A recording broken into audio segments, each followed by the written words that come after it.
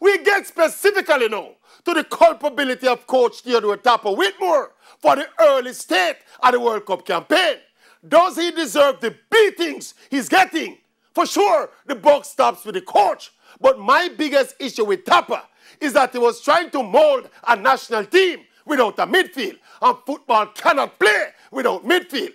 And it is so ironic that to this day, Tappa seems to have something against players with skill and ball handling ability. And that is why Jamaica's team under Tappa always played pitchy-patchy football. Even while he was getting the results, the team played ugly football. And we never got the impression that the team was ever settled.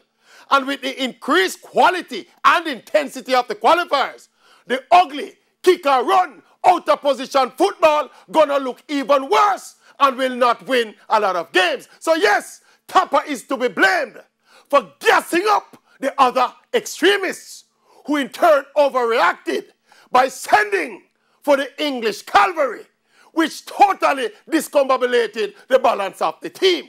But the good thing is, this is happening early in the qualifiers.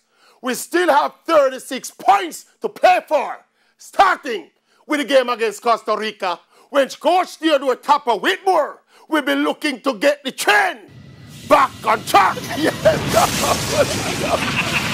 Tappa.